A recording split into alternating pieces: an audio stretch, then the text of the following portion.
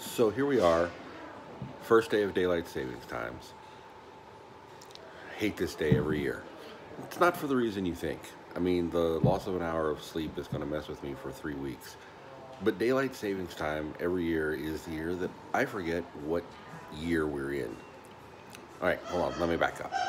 So every year in January, we roll into a new year and we have to start writing new dates. And a lot of people have trouble struggling to remember what date we are. They keep writing last year's year on stuff. I never have a problem with that. The new year rolls around, I get the date right, we're good.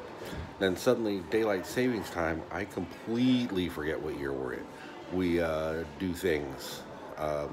Today I had to write dates on 3 different documents, and suddenly it was 1947 or 2032. That would make sense if I flipped the dates. But the third thing I had to write on, I put 2020 on. Like, none of these are even close to valid. Anybody else do that? Just me.